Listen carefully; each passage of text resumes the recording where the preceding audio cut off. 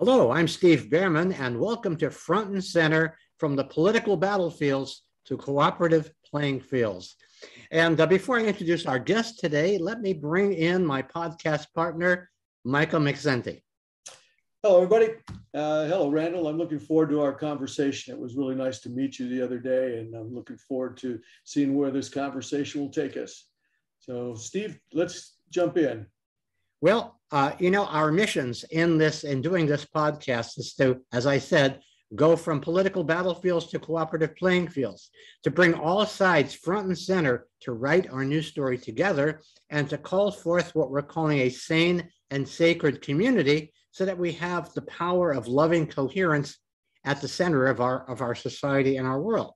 Well, today's guest, Randall Paul, I believe, is going to help us move toward all three of these realizations. I first became acquainted with Randall Paul a few years ago when I met his two partners in this book that he's writing. We'll talk more about that, Jacob Hess and Arthur Pena. And there's an odd couple. They're very close friends, but Arthur characterizes himself as a gay Christian Marxist, libertarian, and Jacob is a member of the Latter-day Saints Church, and so they're quite different, and yet they have found ways to begin to communicate with one another that allows them to keep the belief system that they have, and yet be able to listen compassionately and curiously to what other people are saying. So Randall has been their third partner in this book that they're writing, and he has developed over the course of his lifetime, also as a member of the Church of the Latter-day Saints. Randall has developed over the course of his lifetime something he calls religious diplomacy, as a way to hold one's own beliefs and listen, as I said, with curiosity and heartfelt connection with an individual who has perhaps completely opposite views. So, Randall, please give us some background. How did you come to this calling? And tell us more about religious diplomacy and the book that you're working on. Thank you. By the way, it's going to be great to have this conversation with both you, Steve and Mike, today. So thank you for inviting me. Religious diplomacy is a term we used to distinguish it clearly from religious dialogue. Most people in dialogue presume that the goal is mutual understanding, and you often hear this as a footnote to that. We're not trying to persuade anybody to change. We're just here to understand. And I come out of a social psychological background, and one of the fundamental things that any social psychologist knows is humans are always in a mode of persuasion. If it's pass the salt or make me your partner, or I'm smart, or whatever it is we're trying to do, our motives are always multiple, and we're trying to influence. We like the word influence others. That's persuasion, right? In our culture today, persuasion has gotten a bad word, a bad name, because it's imposed usually, right? We have the feeling that it's somehow coercion, that usually it's a persuasive person is someone who's trying to sell you something that you really don't need, or trying to push you to believe something that you shouldn't believe, always for that person's benefit, right? Not for yours. So it's got that very negative connotation to it. The Foundation for Religious Diplomacy understands that diplomats engage in mutual persuasion. That's what their goal is. Not just to understand each other, but to create some change that's beneficial primarily to one's own group, but that gives also benefits the other group in order to get the persuasion a mutual situation. Therefore, rather than religious dialogue that often pretends to be innocent of any persuasion, we, social psychologically speaking, called it diplomacy, which acknowledges our desire to at least impress other people that we like them, at least impress them that that we're intelligent people, or that our religion is not all bad, or that theirs isn't either. In other words, we want something more than understanding. We want to change attitudes and opinions. That's what diplomacy is. It owns the fact that we want to create change in all our relationships. And in religion, that's primarily a very contested idea today. Given colonialism of the last couple of hundred years, religion was always implicated with business and power and looking down upon the poor people who are unenlightened that you're going to exploit effectively, right?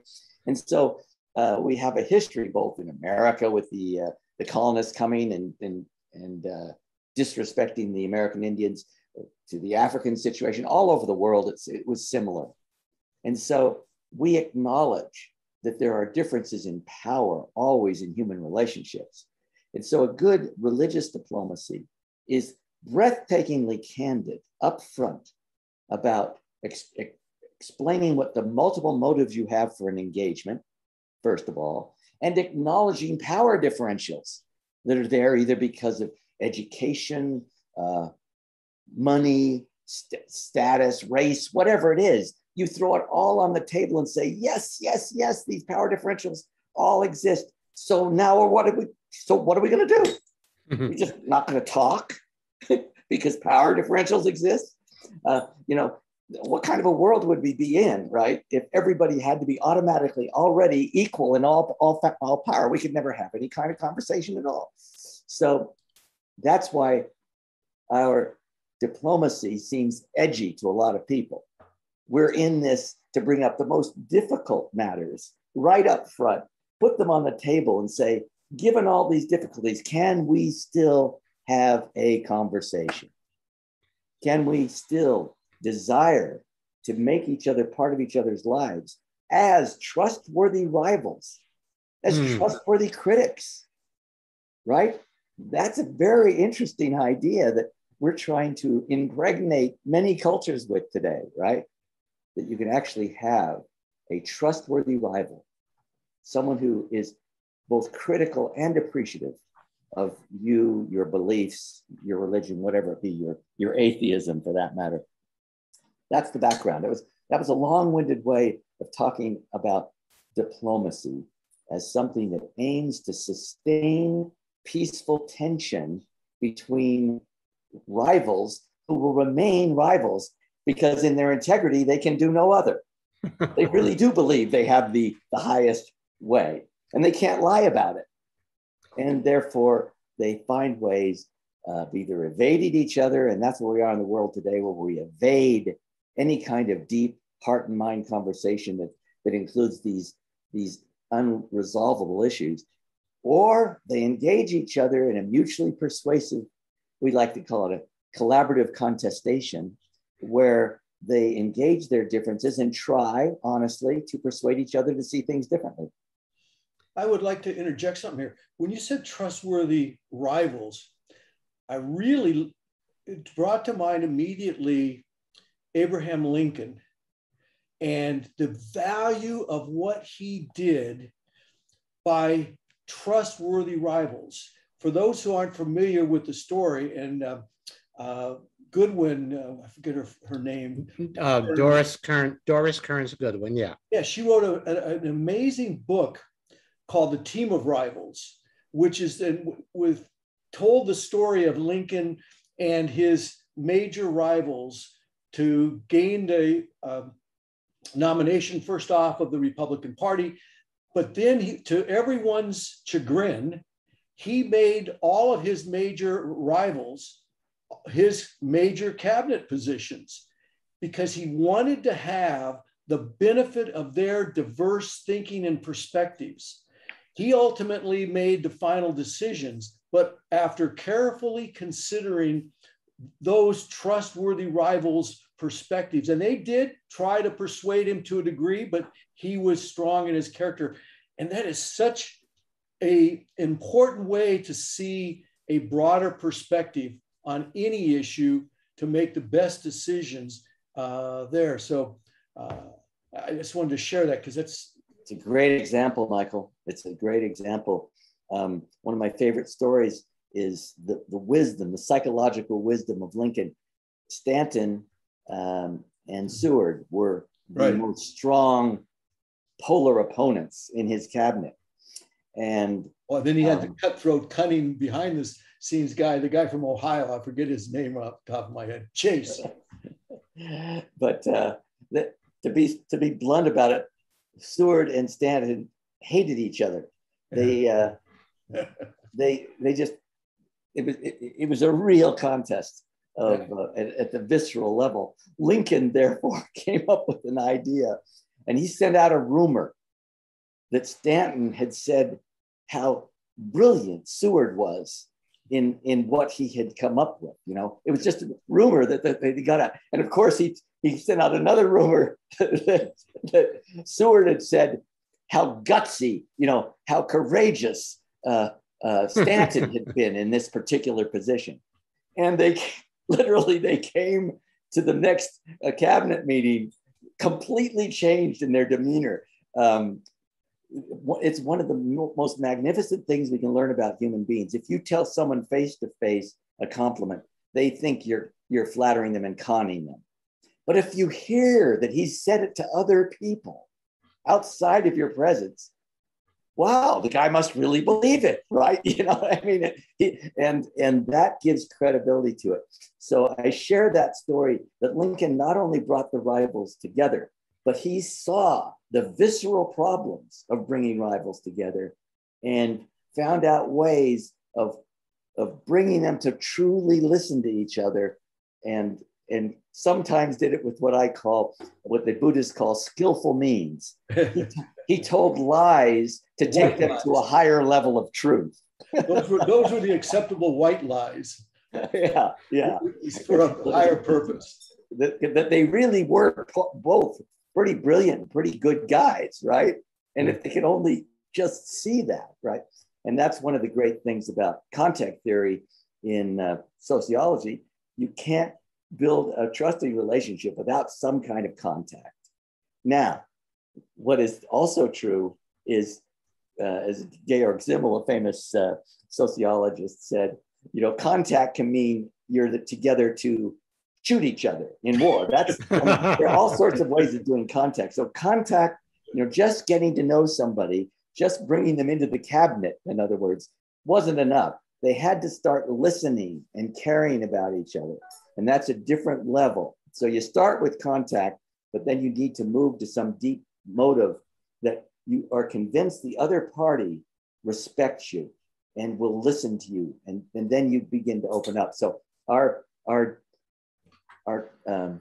diplomacy is all about bringing people together privately to show them that they are respectful and really interesting and quite good people, and that they are, if you will, they see each other afterwards as worthy of attention, worthy of, they're a bothersome influence, but a worthy influence in the other person's life, right? We like to say that the goal of diplomacy is not tranquil peace, it's peaceful tension. It's sustaining the tension of peace that can exist as rivals and critics both, I like to say, withstand and stand with each other, right? That's, I'm taking my puns there from Steve. He loves that kind of stuff. So I withstand you and I stand with you. And if our children could just learn that that's the way the world has to be. We're not all going to come to consensus on these massively important issues. So we've got to have this idea that peace is not calmness and consensus. It's something else. It's this desire to have someone who will, as you said, Michael, will actually enhance your truth by giving you deeper perspectives. This book we're writing, one of the titles we were thinking of, going right to the jugular and calling it Seeking the Whole Truth Together. Seeking implies humility that you don't know. Truth implies that we're not in a totally relativistic world where all things are equal. that there is non-truth and truth, and there are values that are higher and lower. And the word together means you've got to have a conversation with someone. You can't know the truth by yourself. And when you start expanding that to having conversations with people who deeply disagree with you, then you're really gaining the whole truth, right? Now, I'm not saying all people's views are equally true, but ironically, it's true that someone else has a belief, even if it's false. It's true. It's part of the truth of the world you're in, and you have to deal with that rather than pretending that things are the way they are, and they really aren't. I want to get in the conversation with you guys.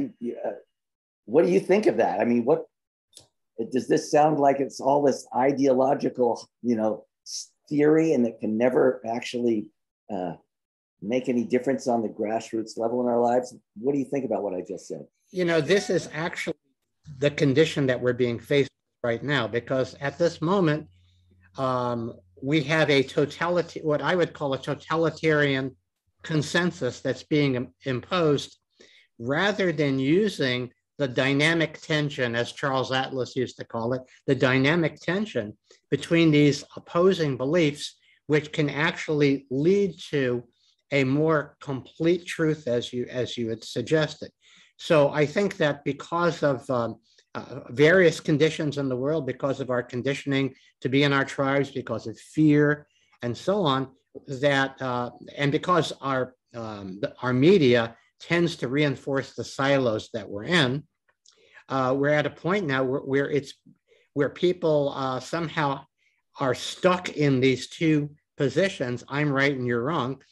And what you're suggesting is a way up and a way out of all of this. So I'm very interested in this dynamic that you're talking about, particularly the idea of rivals that are actually striving for the same things together. So what I want to share is something you said in that title, seeking the whole truth together. The word whole, because so many people say there's only one truth. And this is really hard for people to understand, that people can stand in their own truth depending upon their lens, their perspective. That's why they can swear on a stack of Bibles that what they saw was 100% truthful and be right. Somebody else can say something the exact opposite, and it be to them the exact same 100% truth from the deepest parts of their heart. So the analogy I like to share with people is a sports analogy that almost all of us can relate to. You're watching your favorite sporting event. I like to use baseball. And if you're sitting there on the third base side and there's a play at second base, and from your perspective, he obviously slid in safe well before the tag, and the umpire calls him out. And people on the third base side and up above, they're screaming at, no, he was safe.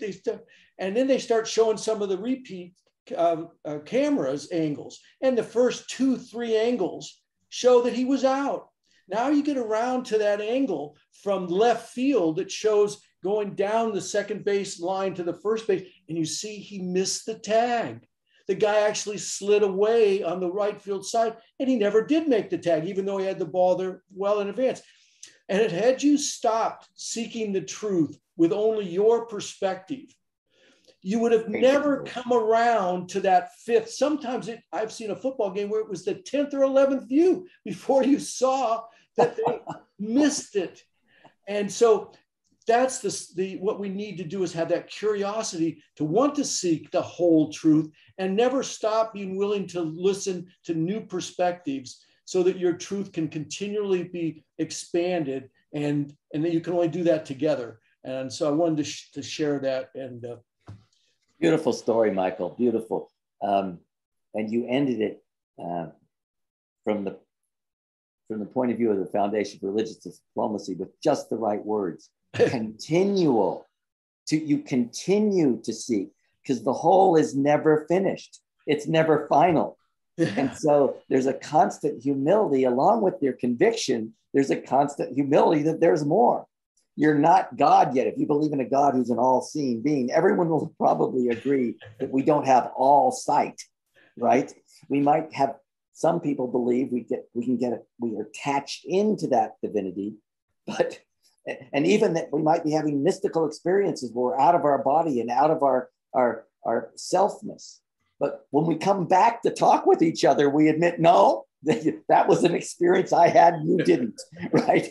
In other words, even if it was an experience of wholeness, I have to express it through my little particular point of view. And so this idea of a dynamic life together on this planet, where you're always having to seek more, allows this to be something where we're not totalizing.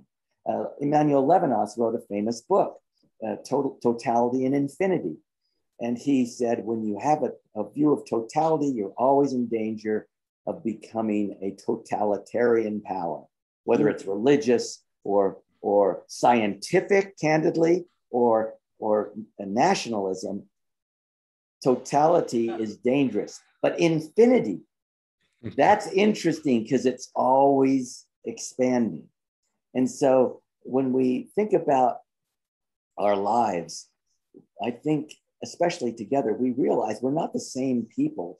We had a total life when we were 8 years old, but we're not the same people we were when we were 8, nor is the guy next door, the gal down the street. Our whole lives are expanding. We do see whatever truth we believed at age 10 now differently at age 50. And the world does that too. Cultures do that. Religions do that. And we just got to try to teach our kids to, quote, relax in the tension of dynamic change.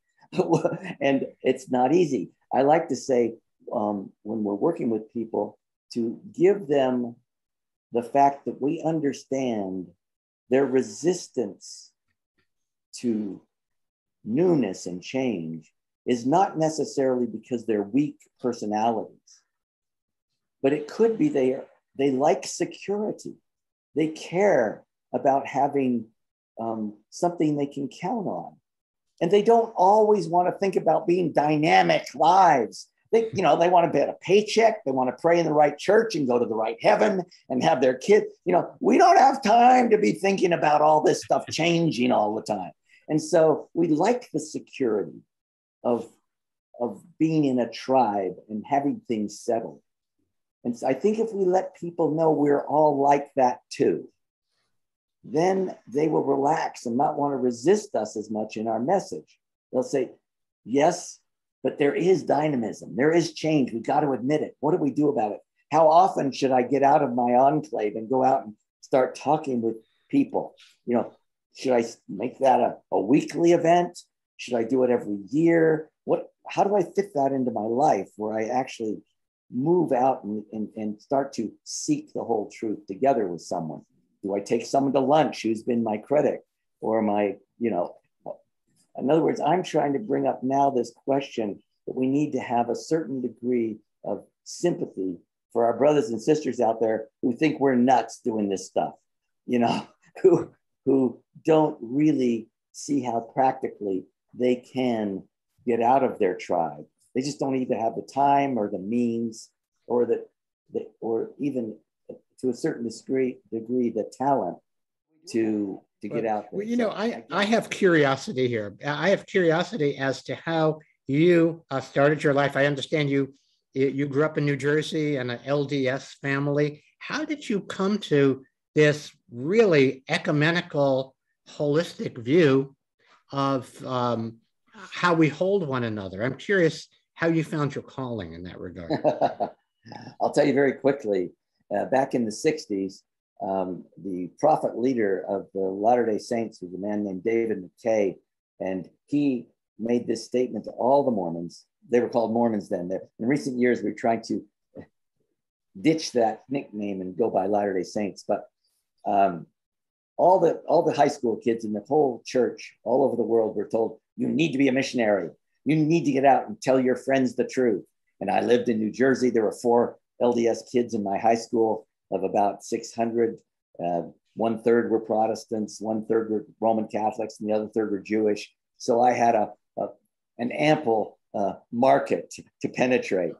And my story, very simply, Steve, is I would go into the homes of my friends with this fired up to tell them the truth and get them to see the light, I would be amazed at how wonderful their parents were and how beautiful their families were and how happy they were and how it didn't make sense. They didn't have the only true church. How were they such good people living these wonderful lives? You know, it didn't compute for me. So ironically, doing missionary work to be an exclusive missionary claimant turned me into this pluralist who saw all this wonderful stuff. And I came away saying, well, God's got things going on that the LDS people don't quite know, right? You know, or if they do, they're not, our prophets aren't emphasizing this. And so I'd like to say I'm not an ecumenist. I'm a radical pluralist. You know, that's the contestation. An ecumenist is someone who tries to bring people literally to have communion together. So it means let's make our differences so unimportant that we can come together in unity. And I like to say, well, that happens, wonderful. But there's another aspect of reality where you get to know each other and you realize your differences are so important that you can't get together with integrity, you know, in terms of your religious commitments. So there's another way of getting together, and that's this collaborative contestation. And it's strange, but most of my conservative traditionalist friends really resonate with this. Most of my liberal friends say that's no big deal. We'll talk with anybody, you know. And I think it comes from this idea of a liberal idea, using the word liberal in our culture, by the way. It has many meanings, but I think most of your hearers will understand where I'm going with this. They tend to move toward relativism so that there is no one truth. The truth is beyond all human comprehension. So it really, this doctrinal debate, this contestation stuff, it's a waste of time because it causes division and candidly, no one can know the truth. And so why should we bother? That's a very common liberal point of view. My customers, by and large, and I'd say at least 2/3 of the world are this way, believe in a specific tribal truth that is the highest or the superior form, and that they need to live by it and that the world will be better off by adopting it. And I take that as a given for many of my customers, and I use the word customers there with a smile, to say, okay, that's their view. How do we bring those two people together? What's the motive for bringing two people together who believe, each one believes they have a superior view? And we found out the motive was their ethical responsibility to try to convert other people. So we bring missionary to missionary together, you know, a Catholic and an evangelical, a Shiite Muslim and a Jew, an Orthodox Jew. It's fascinating if you can bring them together with the understanding that they will have a voice, an honest voice to be able to persuade another person to see the light. And the only price of admission for that chance is to shut up half the time and let the other party do the same. What happens is a little miracle, psychological miracle. They see themselves in the other. They see the sincerity and the intelligence of the other rival. And it impresses them that at least this person is sincere and is thought through carefully and is not naive. They're dangerously wrong. And it's too bad, you know. I haven't been able to persuade them today, but there's another day. And they're feeling the same way. And that relationship is what we call trustworthy rivalry, of course, or collaborative contestation. It's not for everybody, but it's for people who have that worldview. And more, I think, on college campuses today, the extreme, shall I say, no, I won't call it extreme, but the solid view of relativism, that there is no truth, itself has become a religious position. And so people are very strongly trying to say, hey, the only way to world peace is to give up on religion. You know, John Lennon's song, right? Just if there were no religion, there'd be no problem. Well, that statement, of course, anybody's thought long and hard about it, is an absolutist type statement. Yeah. Let's get rid of a religion and that's the answer. Well, no, that's not the answer. That's just another view that we need to accept as part of the truth and bring that view into the conversation. Try to persuade me that religion's the total problem. I'm all ears. I've always loved that song, Imagine. And a couple of years ago, I figured that I would rewrite one of the lines. And the John Lennon line, and no religion too, I rewrote it as and all religion true, in the sense that the original meaning of religion is religare, which is that which binds us and connects us to the web of life, the web of love, one another, and so on.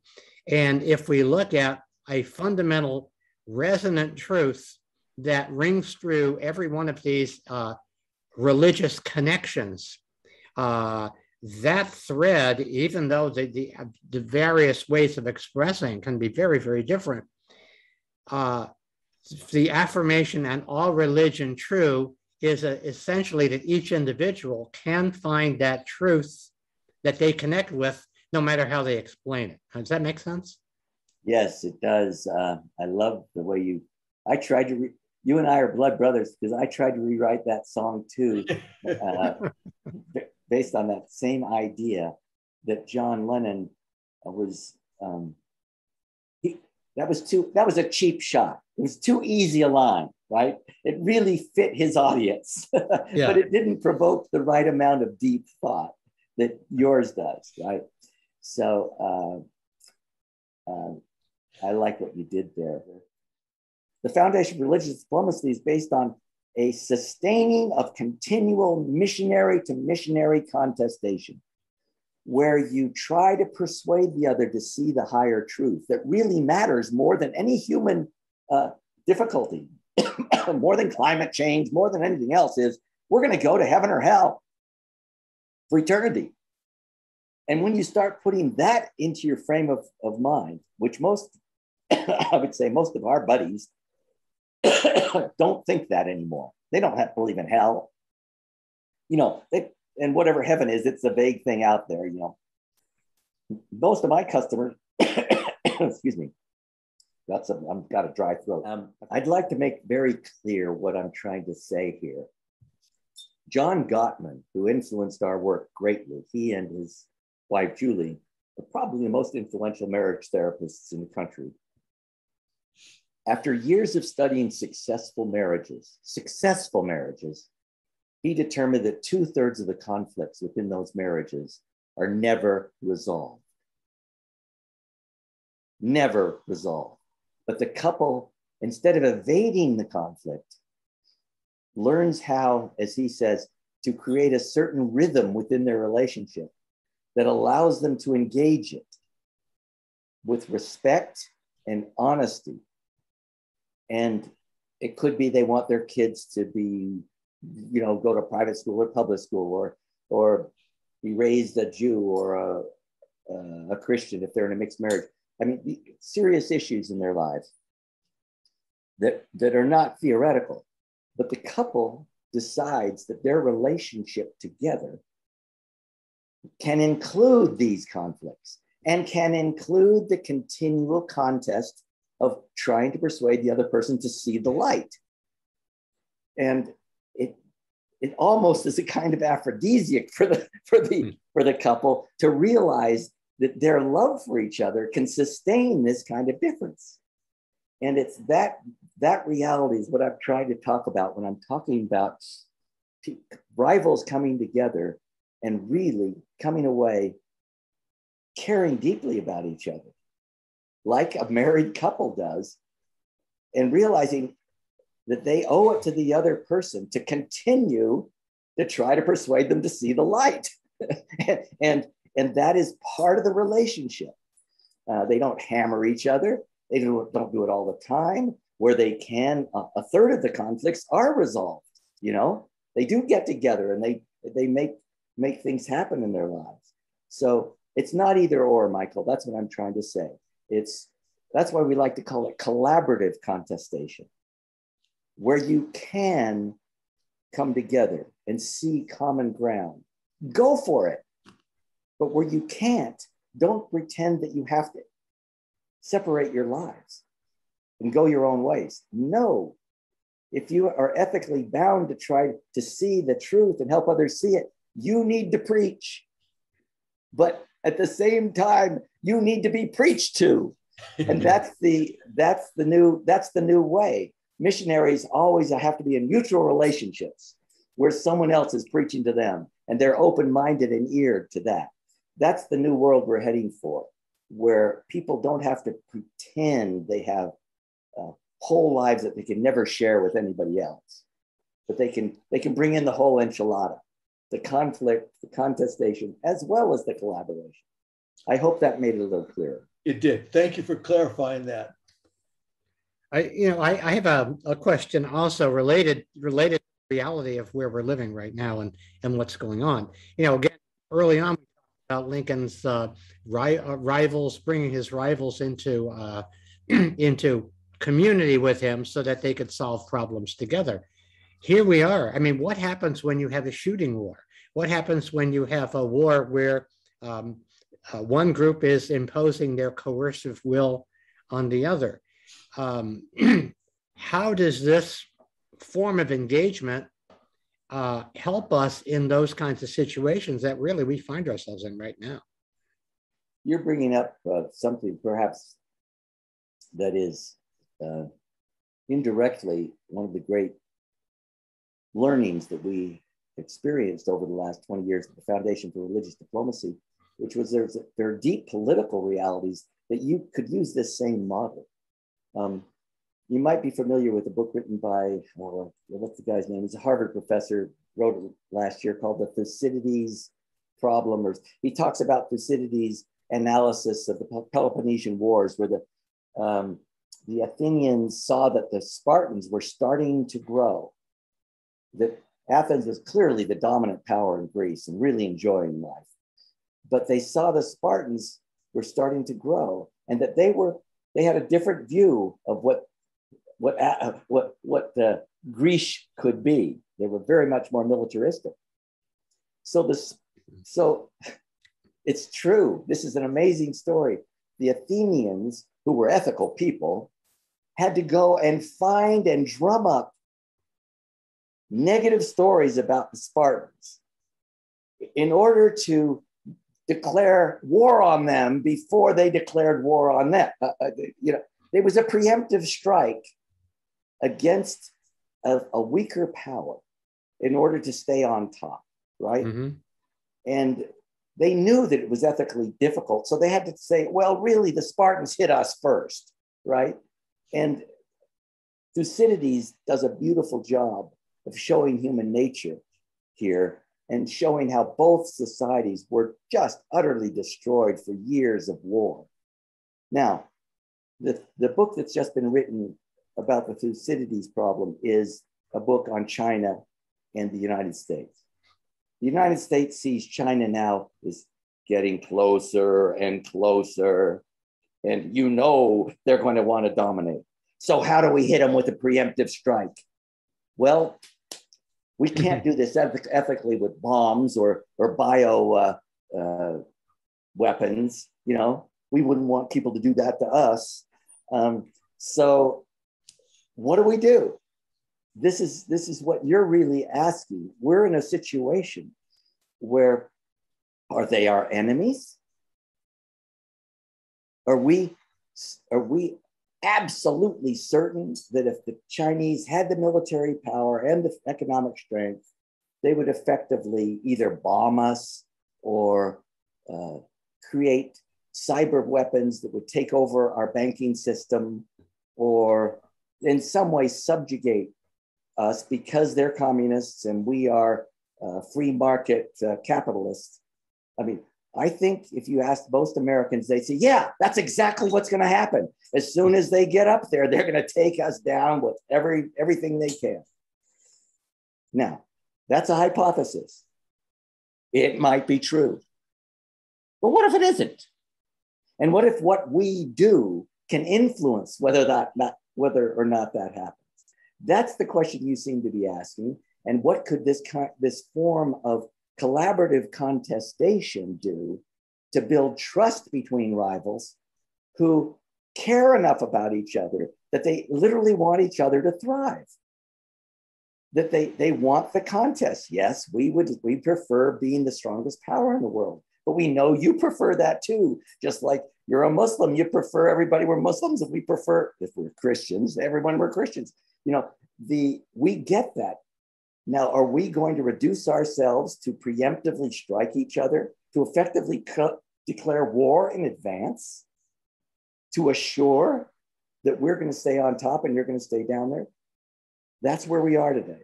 And if the thinking in our country continues that way, it's going to be, before global warming takes us down, there'll be political ramifications that will cause great grief in our world. And it doesn't need to happen. Whatever your politics, Reagan was right about one thing when it comes to learning about trust. Trust and verify, right? Incremental trust and verify is the way everybody does it. The first date you're on, you're trusting, but you better verify. If that guy says he loves you, let me see some action. What does he do to prove it, right? So wherever we take a step where we extend trust, we are wise to verify. And this is, again, great social psychology. So to answer your question, we need to presume we're going to be in a contest, an ideological contest about what the best way to live in the world and to govern people is with China. They're probably not going to convert to Thomas Jeffersonian democracy. They might, but they're probably not. There's probably going to be years and years, decades, if not centuries, of contest over ideological differences. But can that be a trustworthy contest where we agree that it's a contest of persuasion, not coercion? That's the whole question. Do we care? Do we want you to bother us with your does your bothersome ideology belong in our lives as part of the whole truth that we're seeking together? And the answer's got to be yes. We've got to put up with that bother.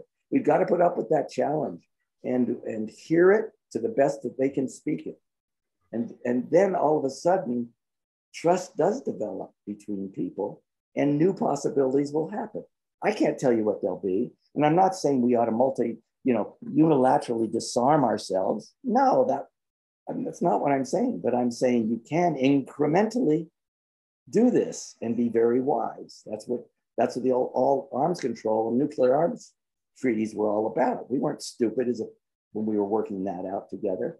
And we can do that in various ways. So that was kind of a long monologue. And I know you wanted to have a conversation on that subject, but I'll stop there and say, what do you think about that? Does that somehow respond to what you're asking? Well, I'll have one opinion about it. I think what you're talking about for me personally applies very much between peoples, but I think we're at a different time in terms of the motives of others who have control over much of the political and economic systems of the world. So that might call for a different approach and a different time for another conversation with you about that subject in more depth.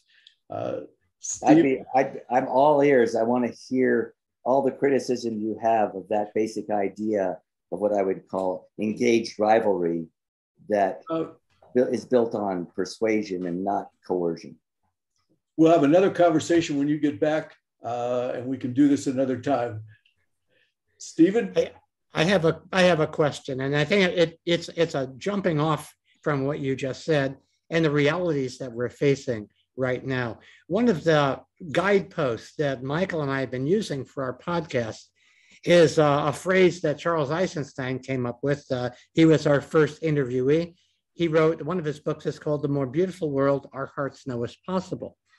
And that's a sense of, let's say, idealism. It's a vision that perhaps even with our super duper differences in many ways of getting there, my experience has been that most human beings aspire toward the same things. They aspire toward happiness and health and success for them and their families. And in general, they would like to have that apply to everybody. So when I say the more beautiful world our hearts know is possible, is there some vision or some idea that comes to mind for you that reflects that, or is that something that's too idealistic or off the table?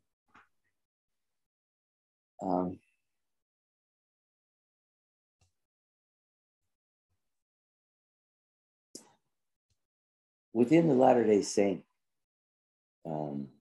religion, there is a notion. I'm going to use this word carefully, and I hope that your listeners will understand that I'm using a word that is loaded politically in the world today.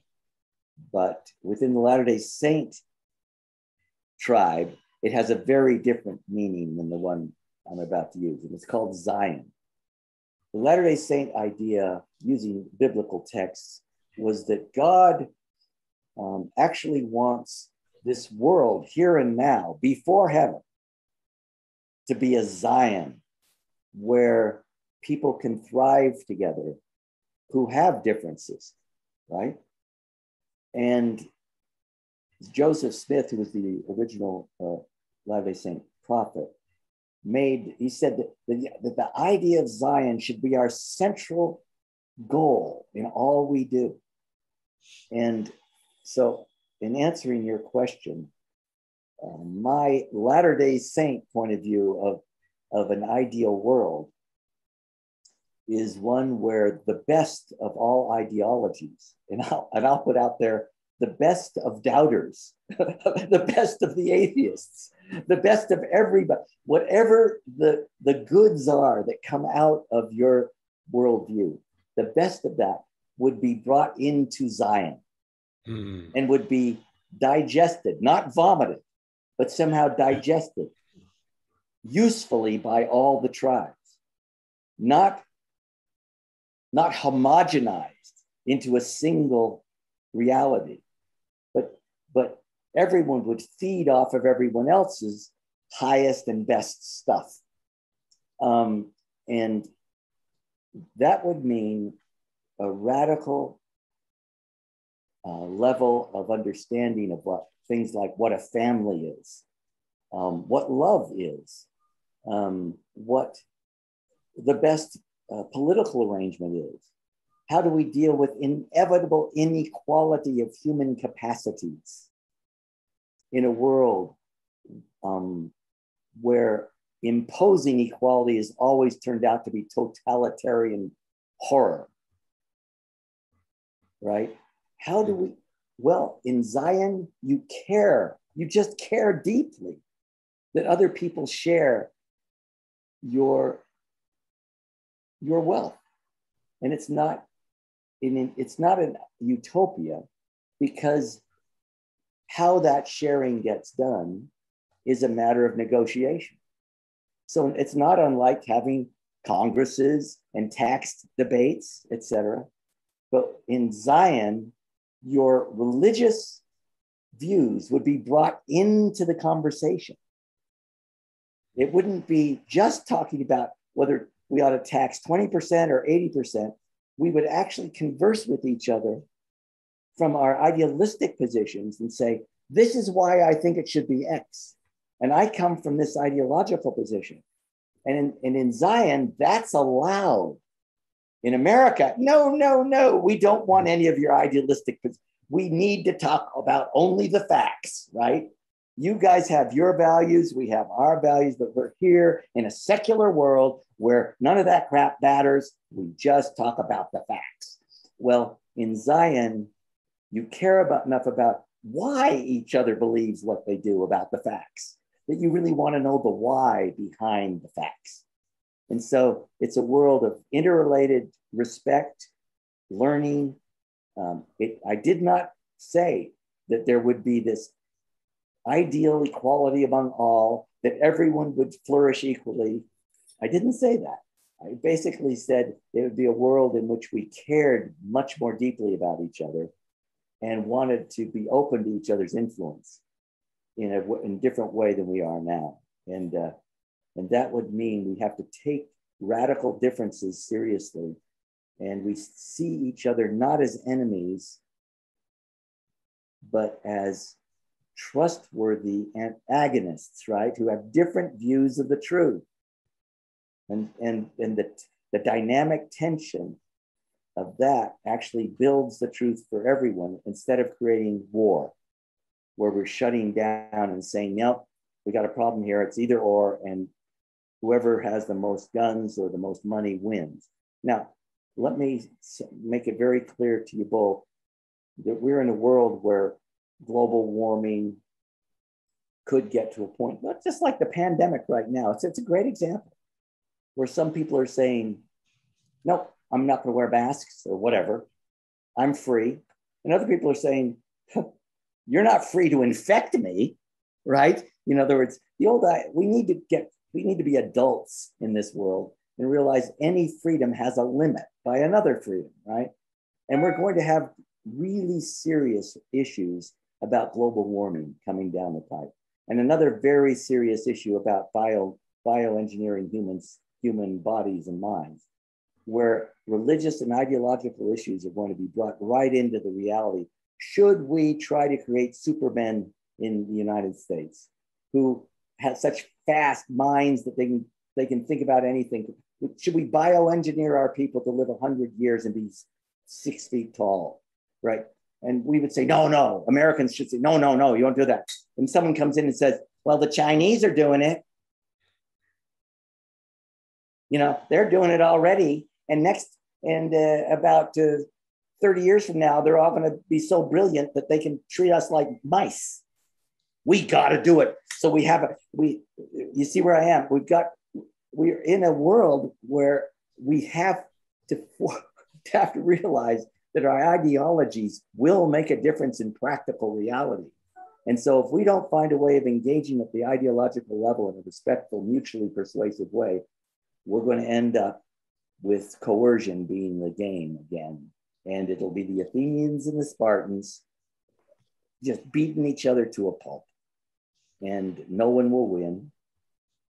So I'm not an idealist. I'm a pragmatist. Zion is a practical way of keeping the tensions lower so that you can thrive with the differences instead of ultimately coming to blows over them. And we've got real problems, worldwide problems that we're going to have to thrive in our different views, because things practically have to be done. This is something that's happening inside each culture. I have a friend, a colleague who moved to China in 2015. He's now married to a Chinese woman who is a Chinese medical practitioner and Qigong master. And he told me, we were on a call last week, and he told me that traditional Chinese medicine, about 1/4 of the doctors there are traditional Chinese medical doctors. And them being a very practical people, when the pandemic hit, when they saw the results, and they saw the results of those traditional Chinese medical practitioners actually treating people, they shifted their perspective. And now they're actually teaching kids in elementary school Tai Chi, Qigong, etc. And they've brought their 5,000 years of history into play. Apparently, there's been 328 plagues they've had in 5,000 years. And so they've used their traditional medicine to find ways right now to deal with it, to the point where my friend, when he goes to Shanghai, there's no vaccine passports or anything like that. They take your temperature when you walk into the mall, and that's it. So things that we don't know, things that we've been projecting on the other based on the limited information that we're getting. So I think the heartening news is that inside every culture, inside every society, there is that desire for wholeness to bring forth the whole picture so that other people don't have to be enslaved by one's ideology that seems, again, that's a totalitarian point of view. Well, everybody needs to be vaccinated because we have this pandemic. That's a totalitarian point of view, maybe not necessarily true.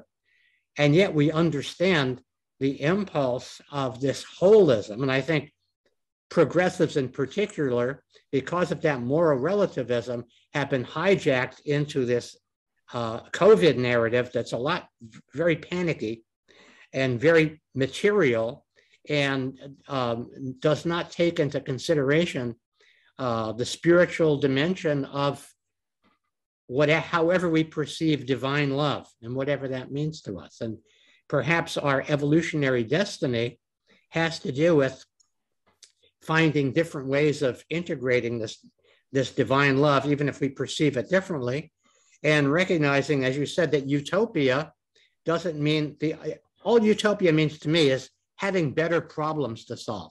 I love it. I love it. Don't you think? Instead of these children are starving, how about, well, how can we help each child fulfill their own purpose and destiny in life? So I think when we elevate that from the perfection of, angels playing harps in heaven to actually the practical aspect of what you pointed out, Randall, of this Zion notion where we somehow are able to manage our difficulties like these successful couples where we, who knows, maybe it's makeup sex. Maybe we all need makeup sex as a way out and a way through. So anyway, this has been a phenomenal conversation. Michael, do you have anything to add or ask at this point? No, other than say, I really appreciate the opportunity to hear the definition of the Zion. And I think that's a great way to look at the world that our hearts know is possible, and to move towards that. So thank you for that. Thank you for your time and this wonderful conversation. I look forward to continuing this again. So Randall, I can only tell. I can just sense a vibe with you that there's some political issues between us that I would really love to engage. I think you could teach me a few things. So make me part of your life. We will, and you are. Thank you. Yes. And for our audience who's been watching today, we hope you've enjoyed the conversation. We invite you to please come back again from the political battlefields to the cooperative playing fields. May we move there together. And until we meet again, have a good day. Bye-bye. Hasta luego, guys.